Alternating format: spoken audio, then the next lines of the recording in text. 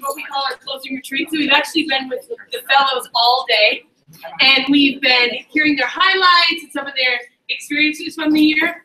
And I had what I thought was one of the most amazing reflections on the day, and it comes from our fellow Hulu from China. And she made a video about her experience from the day she landed in the plane at Dulles and through all the activities, the snow days, the many events, the 4th of July she experienced here. And she said, I was far away from my country, but I was not far away from my home. And I thought that was so amazing because after only a year here, she was able to create that home and that community because of all the people around her. And those people were the Atlas Corps Fellows, but they were also all of you. Her friends, her colleagues, her supervisors, people she met at the bus stop. And that's true for all our fellows. So we thank you all for being with us tonight, because tonight we celebrate just one milestone on what is a continuous journey for these fellows. And know that you all play a special role on this journey. And we know that while tonight is a special moment in time, we look forward to seeing what more they achieve in the future. And so tonight is a celebration, and we're going to celebrate a dynamic group of fellows. And so I'd like to have you all join me in welcoming our fellows that we're celebrating this evening. So please put your hands together. Woo!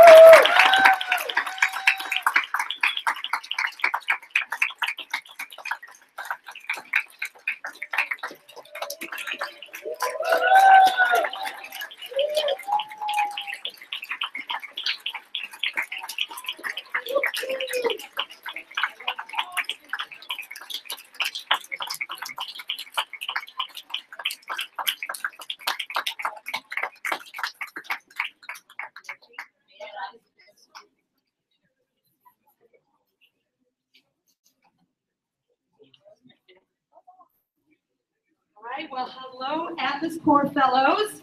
We are excited to welcome you here this evening because this is your special night, and we are going to celebrate you. And we do have to admit, today is a bittersweet moment for us all because it is one that we bid you farewell on this phase in your life journey. But we also know that it is only the beginning of amazing things to come. So we're all here tonight to celebrate with you as your community, as your friends, people who become your family, and as people who enjoy working with you every day. So it's good to know that today is not a eulogy, but more of a celebration. It is not an end, but a milestone on this journey. And alumni who have preceded you in your journey are also sending their best from around the world. It's also so fun this day because when we announce it's Celebration of Service Day, we have all this alumni that write Facebook messages or are sending us emails. They, share these sentiments with this class because we're so excited for them. And one of them was Chietza, our fellow from Zimbabwe, who just actually completed her service in May. And she sent these wishes. A journey of learning and unlearning, cultural shock, cross-cultural adaptability, leadership, work, fun, interaction, ice skating, cultural picnics, the list is endless. But most importantly, here is to the inevitable expansion of all of your minds. Never will you be the same person after your completion of service. Here's to you all and to your future endeavors. The world awaits your brilliance. Congratulations, Class 16.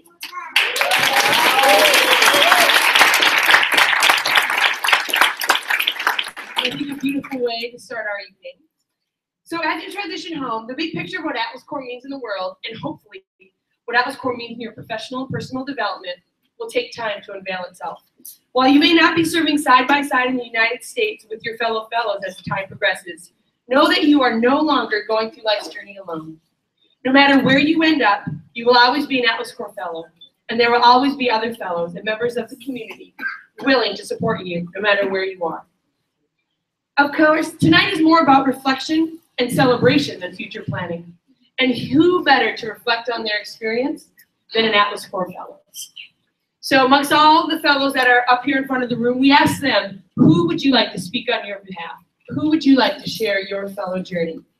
And they selected Unwuli, an Atlas Corps fellow from Nigeria, who served at Thinking Beyond Borders in San Francisco. So I welcome Unwuli forth to share his journey.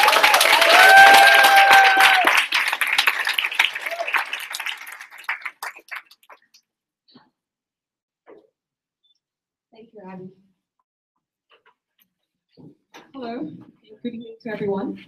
And welcome to our graduation. We're very pleased to have each and every one of you. Pardon me, I have cue cards, and the speech is a bit rough, but I'm very sure I'll be able to collect my thoughts and put them all together. So I will begin.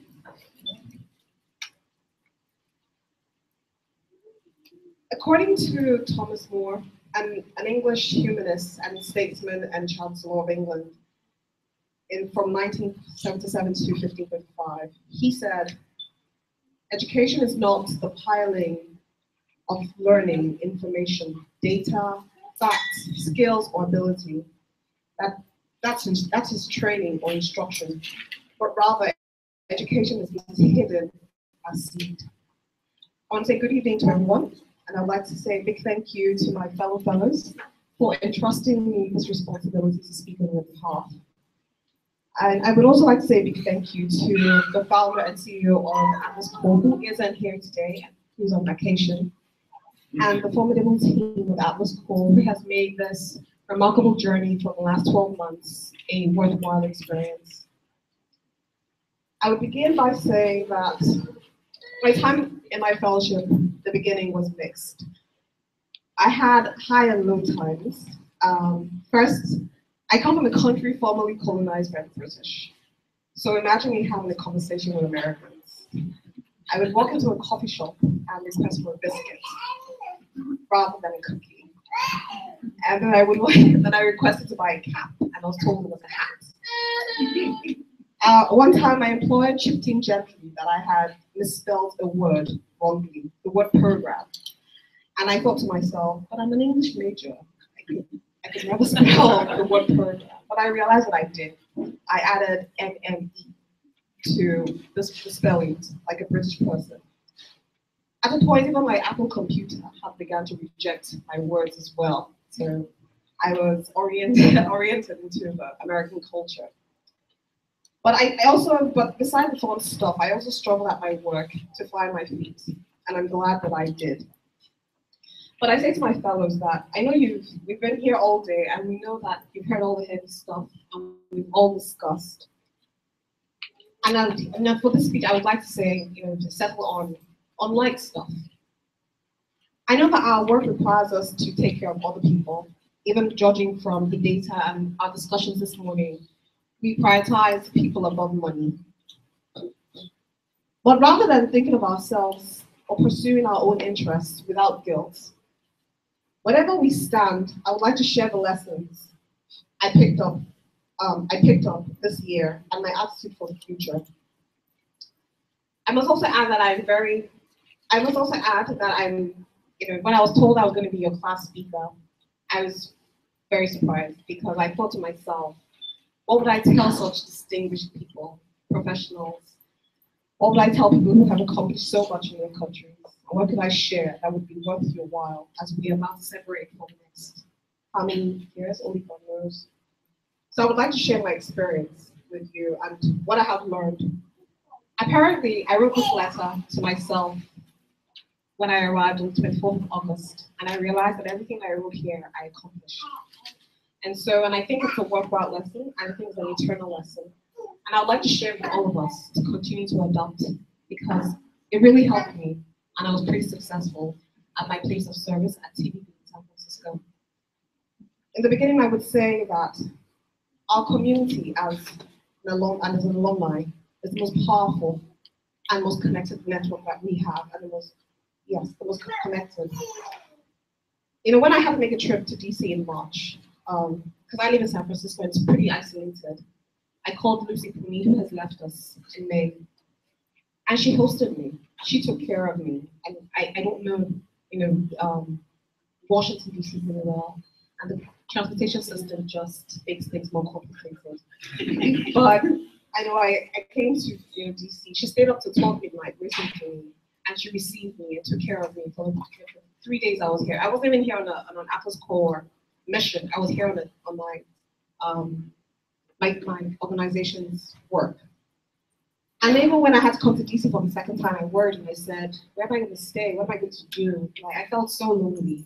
And I called Grace.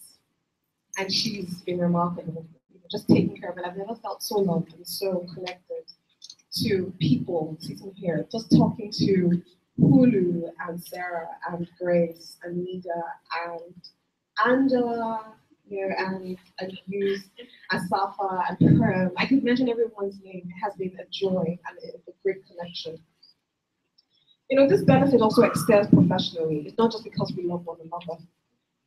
Because, you know, you may not have figured out what you want to do or how you want to extend your experiences.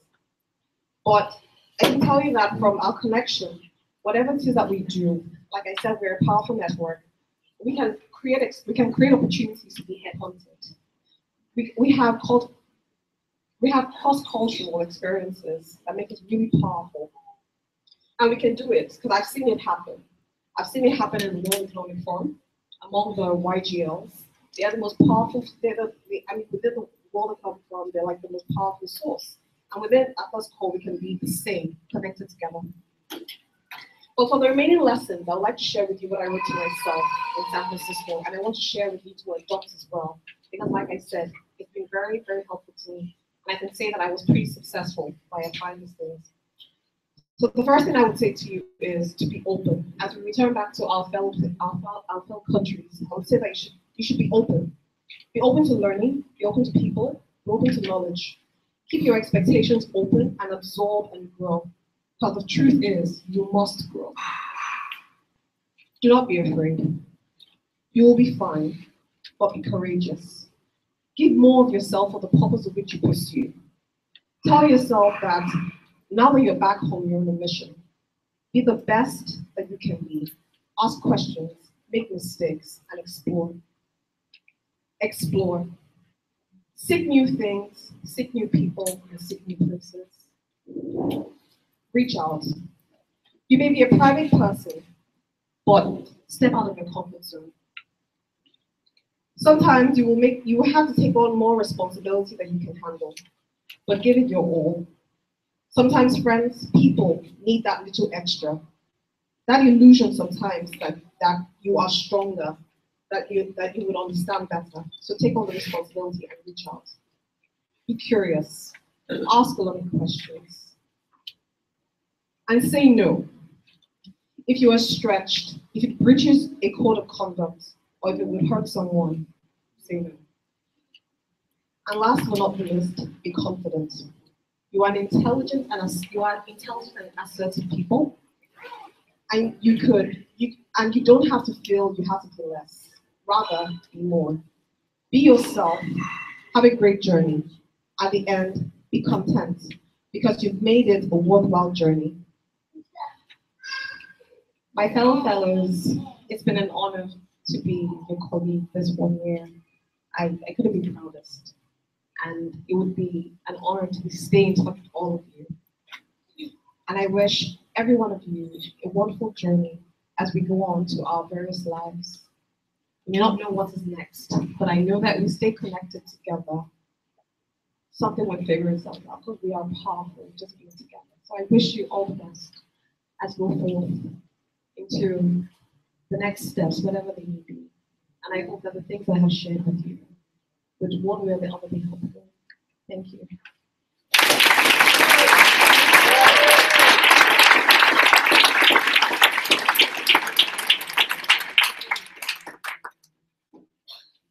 Oh, thank you, Anwuli. I think great food for thought for all of us. And I think it's so nice to have someone share from their dedicating a year of service, what this has meant to them. And our next speaker is someone very special who's actually dedicated an entire life to service and has had such influence on the service movement, both domestically and internationally. And I would be remiss not to read a few highlights from his illustrious career. Some of those that especially pertain to our work here at Atlas Corps. In the 1960s, Harris Wofford helped Sergeant Shriver plan and launch the Peace Corps. Later, Harris left the White House to serve as a Peace Corps representative in Africa and director of its largest program in Ethiopia. In the early 90s, Harris Wofford also served as a U.S. Senator from Pennsylvania. President Clinton asked him to become the chief executive officer of the Corporation for National Community Service.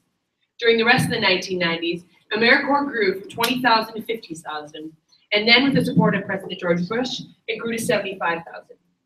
In recent years, Harris has served as chair of America's Promise Alliance, joined the campaign for President Obama, and served as senior advisor to the Franklin Project of the Aspen Institute. In 2013, Harris Wofford received a Presidential Citizens Medal from President Obama. Atlas Corps is also honored to have Harris Wofford as part of our Senior Advisory Board, a title he has held since the founding of the organization and continues to play a key role in today.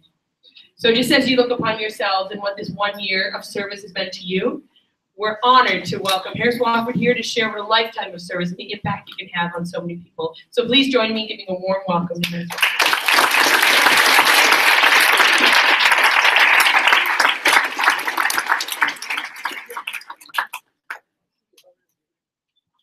I can't tell you how happy I am to be with you. Being somewhat hard of hearing, to put it mildly, I want you to put up your hand if I'm not using this machine right. Can you hear me? Is it working? Right. Well, I wish this were working better. I feel strange being here without Scott Beal here. He's live streaming. He's joining us via web. Well, thank you for the information. So I said to myself, it's about time I really say to Scott, Scott, I'm proud of you. And it's very unusual for me to claim pride, but you'll see why I would like to have in your list of activities. I would like to claim that I'm one of you in spirit, if, as my grandsons would say, it's somewhat dubious of whether you want me to go around the world with you or to. I had a bad fall about 6 months ago, so I have a great point of wisdom for you. Don't fall. And for Aspen and for Atlas, don't fail either with this. But I've seen the persistence of Scott and the creativity, and I associate myself with his kind of creativity. And that is to say, I'm proud of you, or proud to be here, able to not only see you, but if I don't talk too long, hear from you. Now let me just explain my proximity to you. When I was 10 years old, for reasons we haven't figured out, in a non-political family, I declared, and a Republican family in a Republican town, I declared myself for Franklin Delano Roosevelt, and it was my first campaign. The first political one is another story. It really was in England when I was 21 in terms of a candidate to be campaigning for. But when I was 12, my adventurous grandmother, who didn't have enough money to keep her apartment after my grandfather died, but found the Tramp Trips organization had extraordinary cheap reservations available. And she found that if she went with the Tramp Trip, she could save enough money to be able to keep the apartment if she went for long enough trips. So she said to me one day, would you like to accompany me around the world for 6 months? And it'll mean you'll step back from the 7th grade, you'll have to do part of it over again. Would you like to come? And I jumped at it and said, thank goodness I said yes. And I never recovered from the world being the central question that interested me over all these years. Now, when I was 12, that happened. But the first thing that my wife and I did after we each graduated from University of Chicago and University of Minnesota, in her part, to get a fellowship to go to India. At that point, Mahatma Gandhi was still alive, and at college I had read his autobiography and got very ignited by Mohandas Gandhi, and started looking for it. And in the fellowship we got, but in those months, Gandhi was shot and killed. And the tragedy of partition, Gandhi said, you can cut me, but don't cut India in two. And in cutting India into two nations, Pakistan and India, in doing that, before, during, and after, there were terrible riots. And Mahatma Gandhi was saying, my life is a failure. And he said it repeatedly to his close friends and in writing. And I, however, with the support of my wife,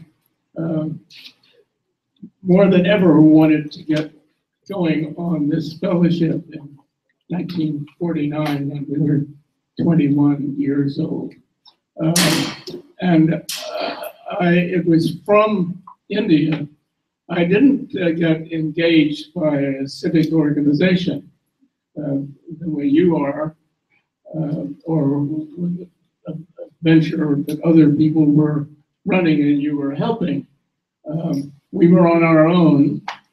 We visited Gandhi's ashram that was still going without him, and had some time with Nehru, and I can't tell you what we did in that year. But the first thing we saw when we got to Bombay, and it was the sort of worst mistake of many in our 50 years of marriage before my wife died. Probably my worst mistake was piloting our first day in India.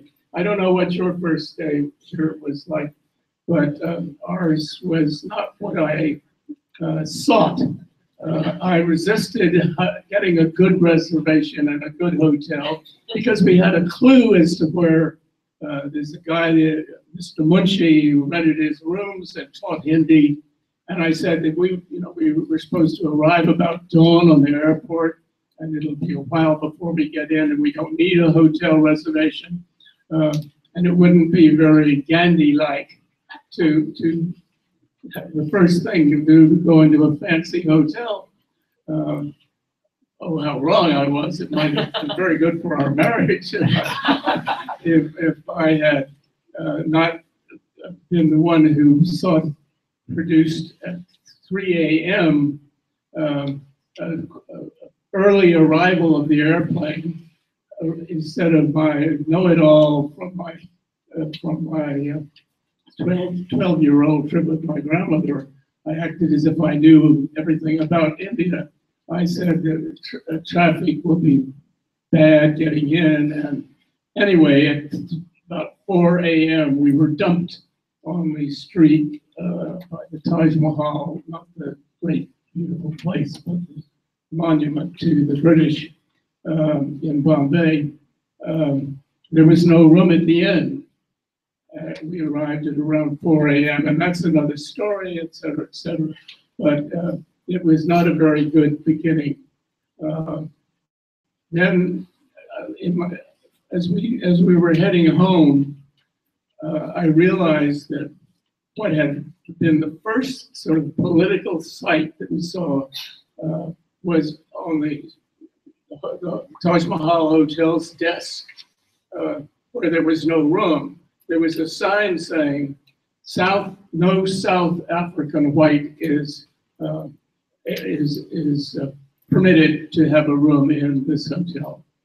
And the desk man, who didn't have a room for us, said, "Well, you see, that's there because we hear that in your country, no, that in South Africa, the whites of South Africa are doing it to their fellow South Africans who are of color, and they're in most cases far longer than they were doing to them what you in America are doing to the Negroes, as he put it. And how many times in that trip the sense that the greatest moral weight that the United States was carrying was our segregation in about a quarter of the United States in the Deep South.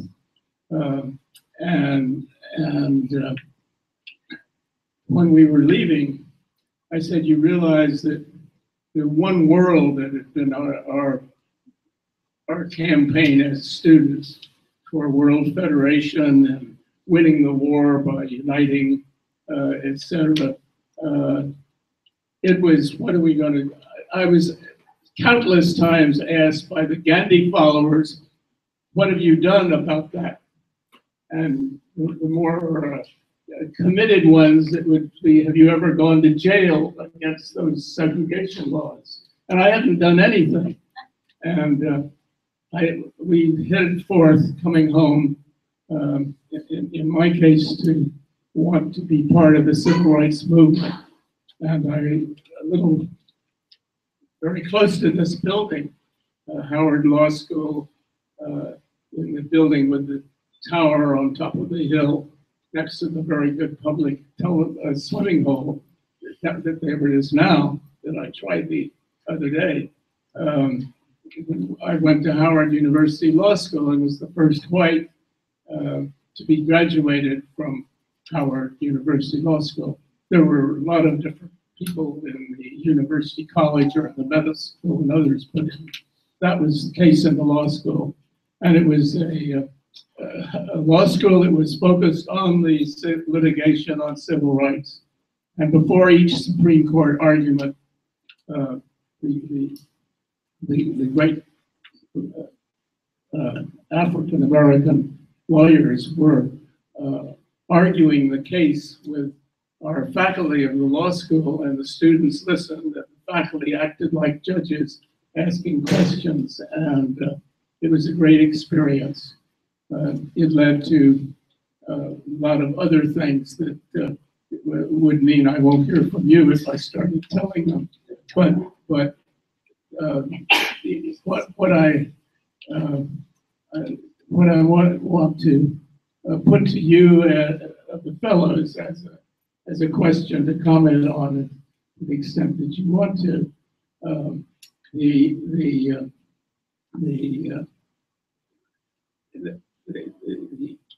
Gandhi and Socrates, they both liked the proposition that the question is the great thing, and what we do about it and how we answer it, whatever the question is, that begs the question. The key thing is what the question is, but follow the question where it leads is Socrates' rule for a good conversation and for a good society. And I would be very interested in any of the fellows who wanted to tell me what your question is now that you've had these various experiences here in this little part of the world, or in this country, which is a little part of the world. And one of the main lessons that earlier trips, the later ones, 10 different times in my life, is realizing that if you take in the Cold War, the Soviet Union and the United States in battling, fortunately not against each other in explosion of bombs, but getting very close to it. If you lived through that Cold War period, you'd think that the only two nations in the world, the only thing that counted were these two countries, the Soviet Union, which still was existing, and and the United States. And that the great majority of the people in the world were not with either, or not caring very much politically about it. And we acted as if everything in our foreign policy is related to the Soviet Union and how to check them or stop them or overturn them. And India was, Gandhi liked to say, we're 1/5 of the world. And if you add China to that, you're seeing a little more of what the numbers are. But your experience goes beyond numbers, and I'd love to hear them. And I may need your translation help. There is this old joke that people with hard of hearing probably have been telling for centuries.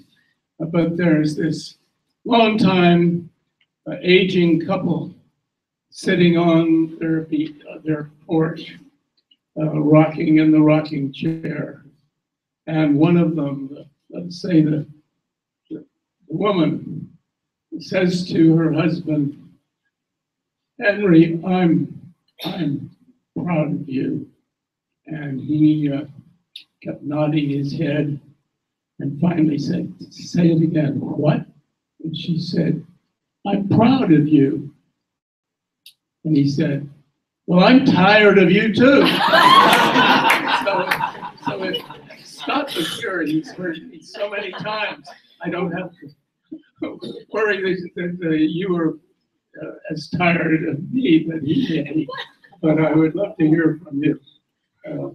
Anyone who wants to, I had this great experience of 2 years as the African man for the Peace Corps living in Addis Ababa, and director of our program, which was 400 strong. Emperor Haile Selassie had asked for 500 Peace Corps teachers. And by the way, you got to stop me. You started me on this. I had the experience of working with Sergeant Shriver in the Peace Corps. And the first experience was, aside from brainstorming how to organize a Peace Corps, was to go around the world with Sergeant Shriver. And the first stop was Kenya. Is anyone here from Kenya? The second stop, Nigeria, Honolulu. And then on to East Africa, and then India, and then Burma, and various other things. But in Kenya, Kwame Nkrumah was president then, or prime minister, and he loved the idea of the Peace Corps. But then he said, Mr. Shriver, what would you think if we were willing to send young graduates of our university up on Legon Hill? What would you think about that? And Shriver, who had been head of the school board in Chicago and passionately involved in education, enthusiastically said, yes, that's a wonderful idea, we'll do it. And I can speak for Chicago's school system, who I can assure you that they will be welcome there and elsewhere. And it got started by Shriver a few years later as the Volunteers in Service to America. I don't know, you probably heard of that history. Neil Boyer of our Ethiopia program ran it. Then both houses of Congress shifted to one party, very much like the Tea Party, and one or a number of the non-one worlders got wind of the fact that the Peace Corps was helping to fund foreigners coming to the United States. And it was so miserably embarrassing to read the debate that led to them ruling out the Peace Corps, organizing a Volunteers to America program. And it went first from the Peace Corps to the State Department, and the Congress caught up with us, and it got ended. And then comes along Scott Beale, and he has an idea, and he got very tired of my asking why it's not 1,000 or 10,000 yet. It's exactly what Sergeant Shriver would say, but these steady growth may well be just what we want. John Kennedy, when I set off for Africa, John and President Kennedy had sworn in the 300 Peace Corps volunteers to go to India. And on the way in, he said, you know, this Peace Corps will be really serious when it's 100,000 a year. And then in 1 decade, there'll be 1 million Americans with firsthand experience in Asia, Africa, as he liked to put it, and Latin America. And then for the first time, we may have a large constituency for a good foreign policy.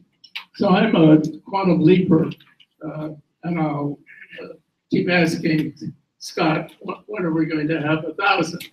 But you would know whether that's a good idea or not. But my question that I put on the floor,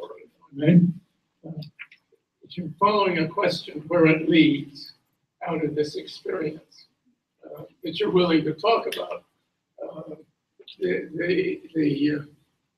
I'm ready to hear what some of the questions are that you will follow.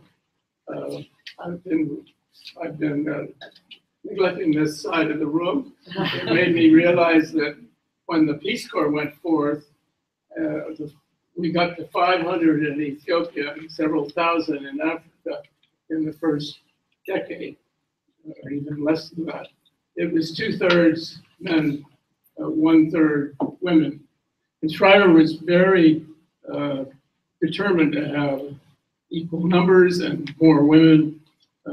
And he got very aware that the impact in terms of good education from college graduate young Americans coming to faraway places was a stirring thing, part of the education aside from what they were teaching.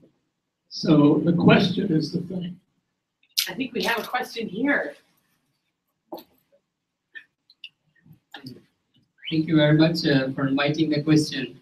The question I have, which I posed to Amazing Host Organization, that since we all are the mid-level social innovators and emerging global leaders, what impact you want us to create during our period of service in the United States, and what impact do you want us to create beyond our period of service in the United States when we are heading back with more polished skills and more connected community?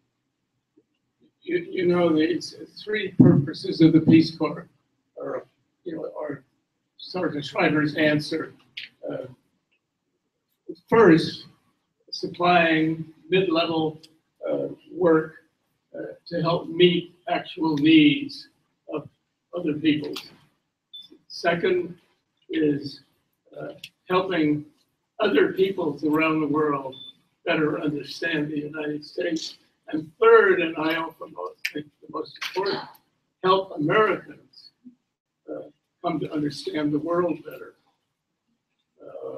And when you say, what do we hope from you? I would like to hope that all of us are part of an open conspiracy to add to what we consider the higher education of our children, our citizens, that to add a period of full-time engagement, whether you call it service or otherwise, in another culture, in another country. And I think I ardently think that's needed by America, but in some form, I think my question is, how do we help the world do that? And, I'm not in the most optimistic spirit about that, except for the idea of being right. And And it's going to take, we need to be more inventive if we're going to do our duty. And I hope in different ways you'll all be, on occasion, like Scott Field, you're already pioneers just being here, but becoming creative ones. And having a period of your life when you do it intensely, but otherwise having it something that you're living with all the time. That sounds like the universal question for all is where do they take their service from here? So just as the third goal of the Peace Corps, it's also similar with that. Could you hear her? I couldn't.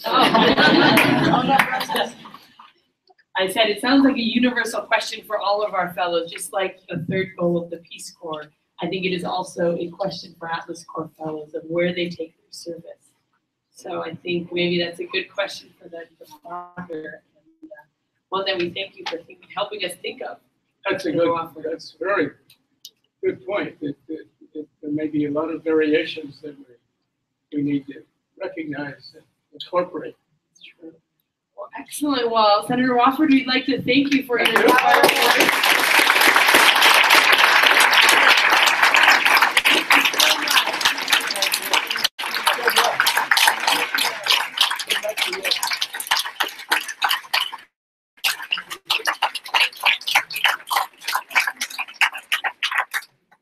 We're expecting big things, just as you're celebrating your year of service. Imagine what a lifetime dedicated to service can do. And I think it's all about, we heard these wonderful stories, and it's a lot about the personal connections and those human relationships and how they snowball into one another. And it's similar to the Atlas Corps model. The organization is that it's not just about the fellows here, it's not just about the host organization, it's about all the pieces that come together to create the overall organization.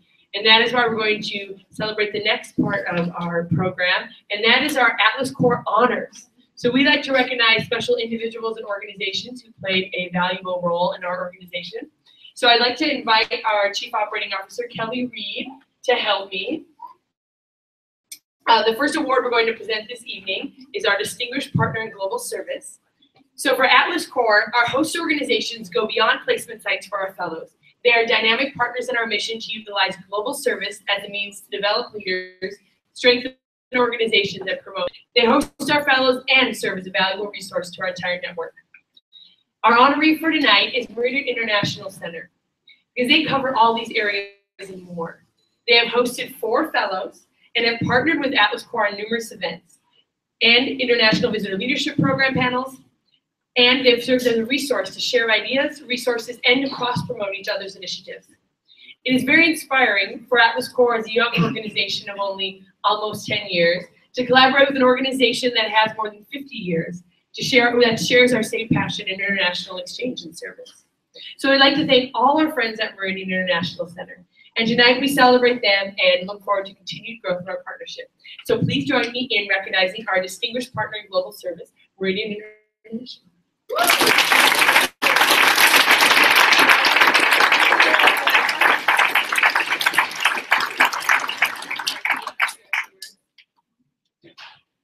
I'll just say a couple of words because I'm humbled to share a rostrum with Senator Wofford. Thank you so much, sir, for your career of service to this nation as well as to the one world. We are here and we're thankful for this wonderful award. We're thankful at Meridian International Center every day for the Atlas Corps Fellows who have deigned to spend some time with us.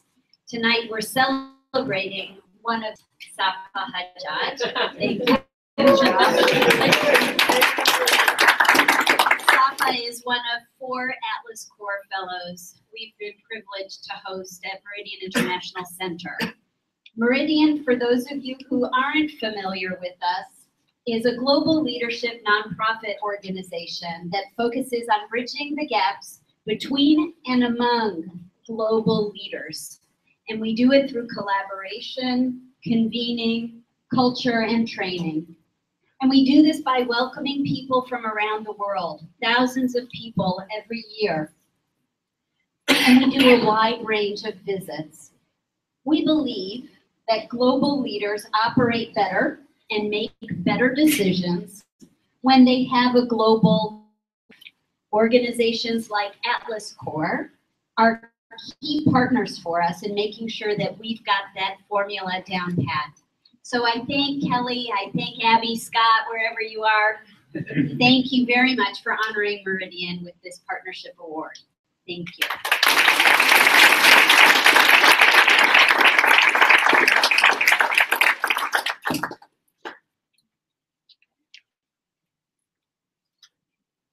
Thank you, Bonnie. Our next honor is our Distinguished Supporter in Global Service. So Atlas Corps is based on the idea of collaboration, partnerships between individuals and organizations. Therefore, when we select our Distinguished Supporter in Global Service honoree, we look for an organization and or individual that provides multiple investments in Atlas Corps. A great example of this multidimensional partnership is today's honoree, America Solidaria. America Solidaria is a nonprofit organization that builds networks among countries in the Americas. When they decided to increase their activities in the United States, they made the connection with Atlas Corps. After many ideas, conversations, and plans of action, we achieved welcoming our first Atlas Corps America Solidaria Fellows to the United States as part of Atlas Corps Class 16. Now we look forward to growing that relationship into the future. So on that note, I am going to ask our America Solidaria Fellows, Angela from Colombia, Lucia from Nicaragua, and Nicolas from Chile, to come forward to help us present this award, and for all of you to join me in recognizing our Distinguished Supporter in Global Service, America Solidaria.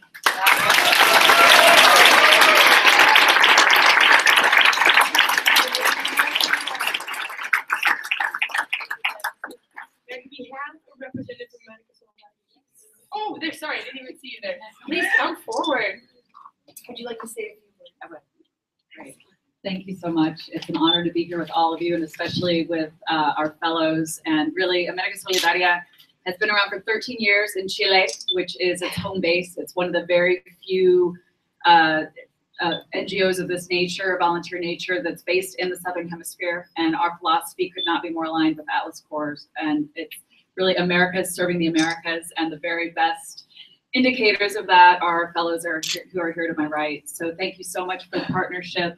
It really has been key to our first year and a half, almost 2 years here in the United States, and getting set up and settled, and we couldn't have hoped for anything more. So thank you so much.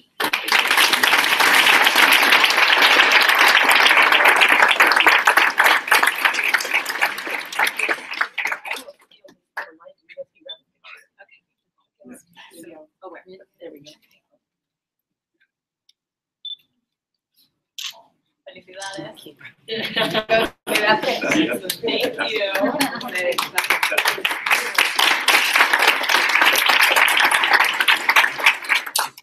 Excellent. Our final honoree for the evening, before we get to the big finale of highlighting all of our fellows, is our Distinguished Volunteer in Global Service. The Distinguished Volunteer in Global Service Award is given to an Atlas Corps volunteer or volunteers who have gone above and beyond in their contributions and innovations to Atlas Corps. Today, the person we honor is Chelsea Milkoff.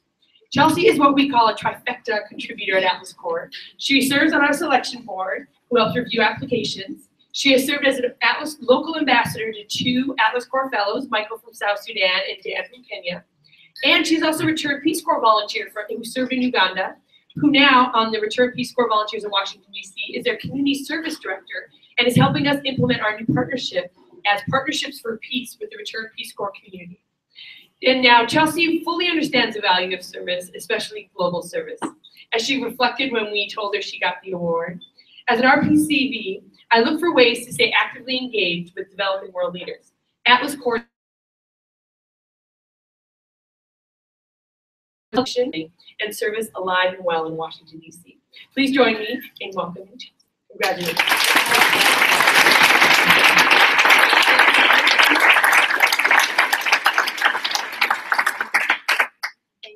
Thank you, Abby, and thank you, everyone. Yes, like I said, I think I said it the best. I forgot that I wrote that email.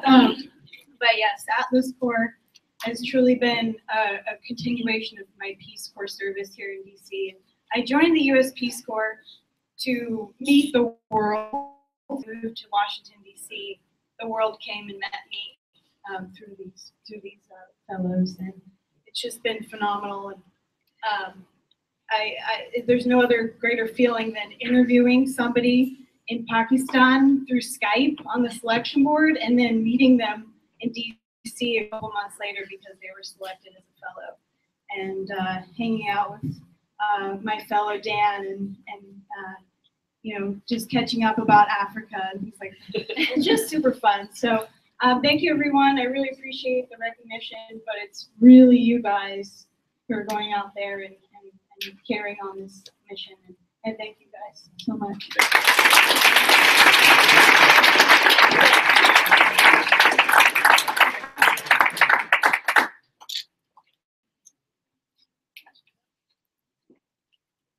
Excellent. Well, congratulations to all our honorees. And now the big highlight of the evening. Let's hear more about our Atlas Corps Fellows that we're recognizing this evening. So I'm going to invite our Program Director, Meredith Newmark, up front to join me. And we're going to present each of the fellows and share some highlights from their host organization. So Meredith, take it away. All right. Thank you, Abby. It has been such an honor to work with this group of fellows for a year now. I'm so sad to see some of them going. But so starting off with going in alphabetical order. First up is Angela, who served at the Latin American Youth Center. And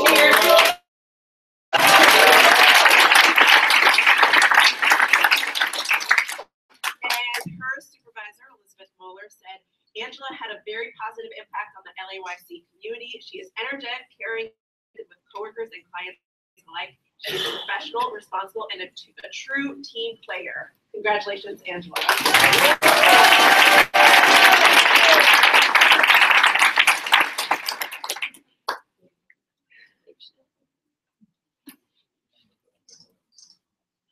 Great, congratulations. And then next up, we have Anwuli, who you already had the pleasure of meeting, who served at Thinking Beyond Borders. And her supervisor, Robin, said, by taking on the task of learning digital marketing, Anwuli built a crucial base of content that projects our work and mission in a fantastic light. Her right about our community. Congratulations.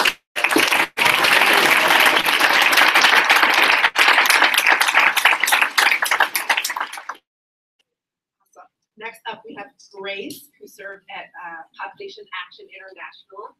And her supervisor, Susanna Dennis, said, Grace has been an amazing asset to PAI. She helped to design and led the implementation of a new M&E framework for our research and advocacy team. Grace's positive attitude, professionalism, and skills of gentle persuasion have made working with her a delight. We are truly fortunate to have her on board. Congratulations.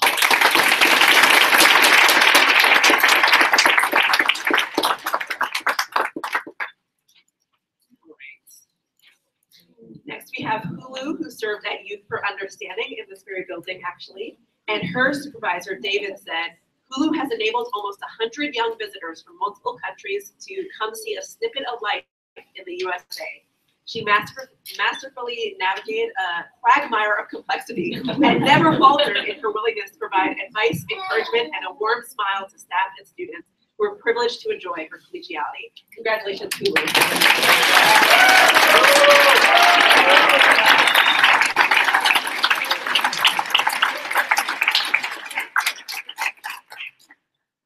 And next up, we have Isaiah, who served at GBC Health, and he is actually already back in Nigeria, continuing to serve GBC Health's mission. So unfortunately, he couldn't be here tonight, but he's doing amazing work back home. And his supervisor, Sansia, said, Isaiah took the lead in developing our social media platforms, reaching millions of new users in a short period of time via our first ever Twitter chat to commemorate World Malaria Day. We hope we can carry forward the solid foundation that he has left behind in our work. Congratulations.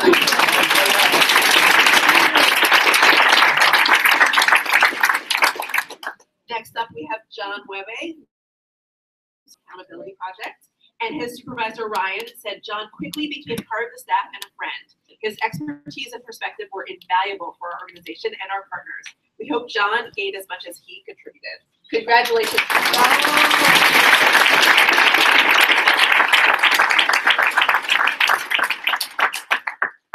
Next, we have Laura, who served at the UN Foundation. and her supervisor, Claire, said, Lara has played an instrumental role in the Foundation's recently launched news aggregator for the Sustainable Development Goals. Her breadth in languages, eye for good content, and her positive attitude have made Lara a real pleasure to work with. We can't wait to see where her career will take her next. Congratulations.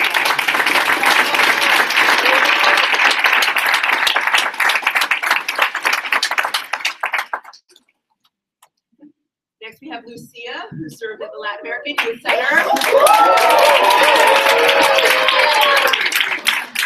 Who's well represented here tonight, cheering on their graduates. Lucia has a radiant smile that welcomes every young person who came to the Teen Center, and boundless energy to keep youth engaged. She naturally connects people to one another, has empathy for everyone, and makes each person feel like the most important, amazing person she has met. Says her supervisor.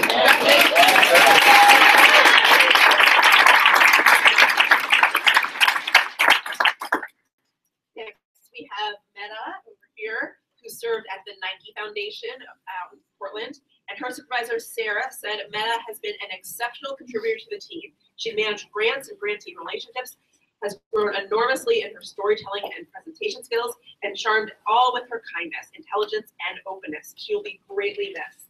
Congratulations.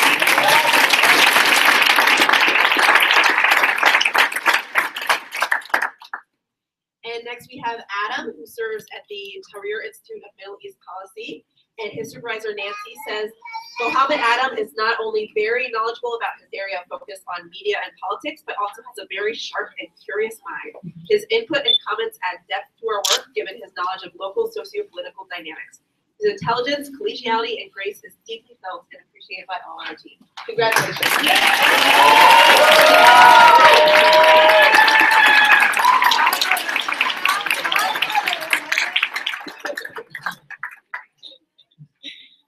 Next, we have Nicholas, another fellow at the Latin American Youth Center.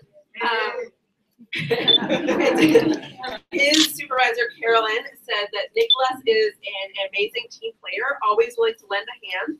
He worked diligently to connect low-income youth with paid internships and permanent employment. Nicholas, you will be missed by the youth and staff alike. Congratulations.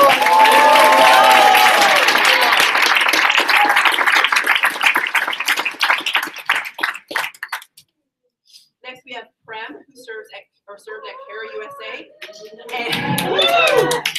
and his supervisor Milka says Prem has been a valuable member of the Gender and Empowerment team. His good ideas, valuable insights, and experience working with communities in Pakistan have helped strengthen our programming and advocacy. To have had him as a colleague, we will miss him.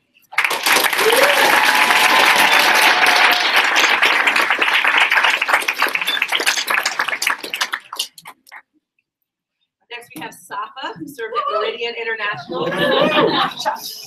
And her supervisor, Gretchen, said that Safa has taken on a critical leadership role in strategizing on Meridian's future training offering and curriculum development. She has developed program content from groups throughout the world with fabulous feedback received. Congratulations.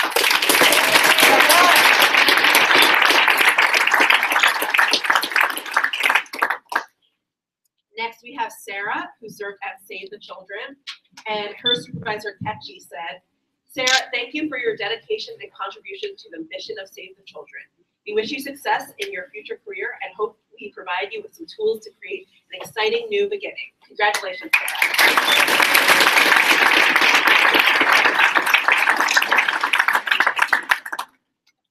Next, we have Tarek, who served at Heartland Alliance International in Chicago.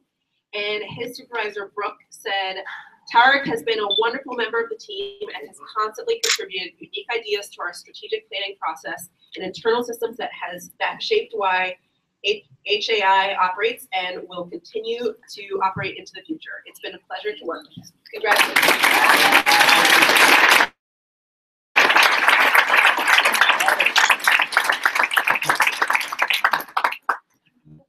All right, congratulations to all our graduating fellows. And next up, we have some fun class superlatives. And these are selected by the fellows themselves. They all voted on it as a fun little honor for fellows who stand out in certain ways. And so our first is Best Motivator, And the winner is Lucia.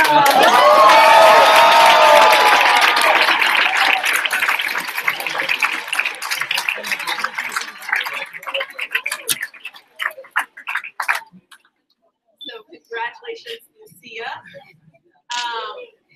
Our next honoree is for Most Transformed. And the winner is...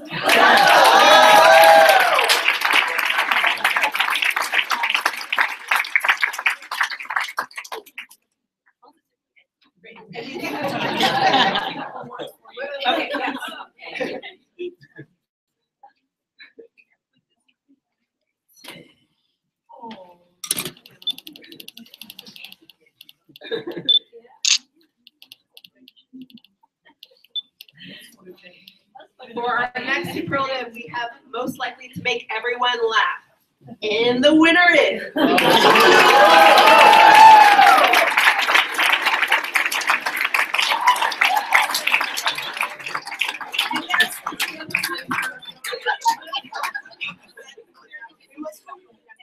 But there's Lucia behind her.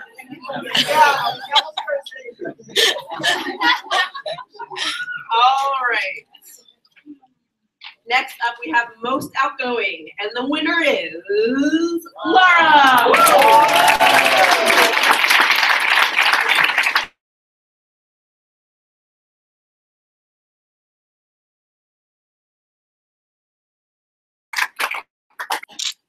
For Most Culturally Adaptable, and the winner is Nicholas.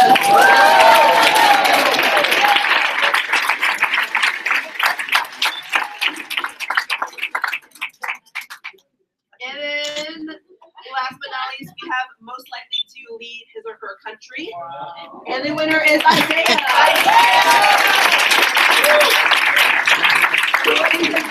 Already back in Nigeria, showing leadership. So, congratulations, and I'll leave you with a quote before turning it back over to either Abby or Kelly. The quote is from Marcel Proust, who says, "The real voyage of discovery consists not in seeking new landscapes, but in having new eyes."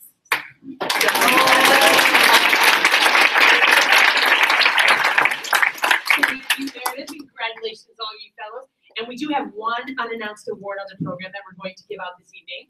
So for the second year in a row, Atlas Corps, we have a fellow communications committee that has organized what we call our Atlas Corps Bloggy Awards. And so as many of you know, Atlas Corps fellows are invited to blog their experience on the Atlas Corps website. And so we've offered the opportunity that they can submit and they compete for the best bloggy in their class. So amongst class 16, we have the class 16 winner in this envelope sealed right here. And so I'm going to invite the chair of our fellow communications committee, Esther Pinnock, to come up and to present the award. So this is very exciting. Only her and I know the winner right now. Our distinguished panel of public relations professionals that are our judges. So Esther? Thank you, Abby, and good evening to everyone. It is my profound pleasure this evening to announce the winner of our very exciting Bloggy Award competition. And I could extend that sentence, but I'm going to, take you out of the suspense. The winner for class 16 in the year 2015 of our Bloggy Awards is, drum roll, Lara Palisano.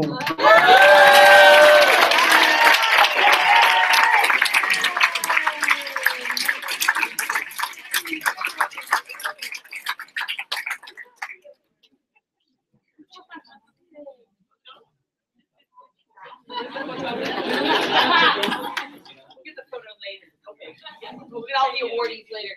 Excellent, thank you. We encourage you all to check out her blog as well as all of our fellows' blog on the Atlas Corps website. They're very amazing. So with that, let's give a big round of applause for all our fellows.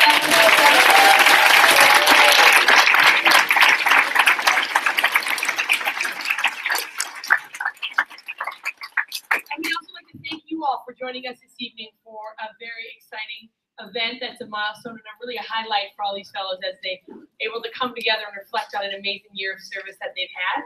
And so with that, we'd also like to announce, just as we are sad to see one group go and know that Once a fellow, always a fellow. We also are excited to welcome our next group of fellows, which means the Atlas Corps network is growing bigger and that you will have more people to enjoy. And so know that on September 23rd, in this very same space, we will be welcoming Atlas Corps Class 19. And a little teaser, it is going to be the largest Atlas Corps class of fellows ever. We may not be quite at 1,000 fellows a year, Senator Wofford asked for, but we're sure progressing fast. We encourage you all to mark that date. The information is in your program. And we also invite you all to stick around, join us. We have some refreshments and cake in the back so you can engage with our fellows. And I'm going to ask the fellows to remain up here quickly. We're going to take a quick class photo, and then everyone's free to mingle about. So thank you all for joining us this evening, and we look forward to seeing you again.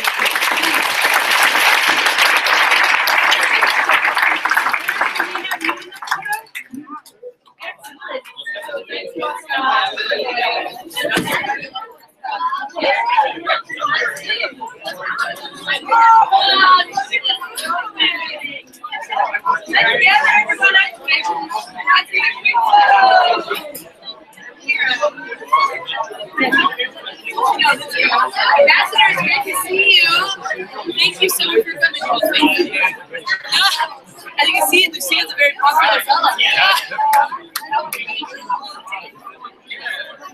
Say hi.